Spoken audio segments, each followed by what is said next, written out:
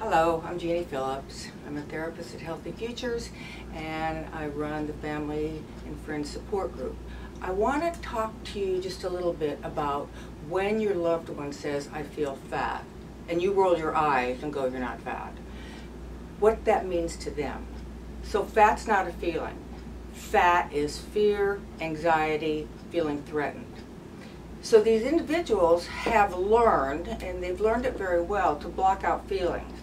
So I would rather feel fat and focus on my body and my weight as opposed to feel the mad, sad, glad, anger, shame's a huge one, that I'm feeling.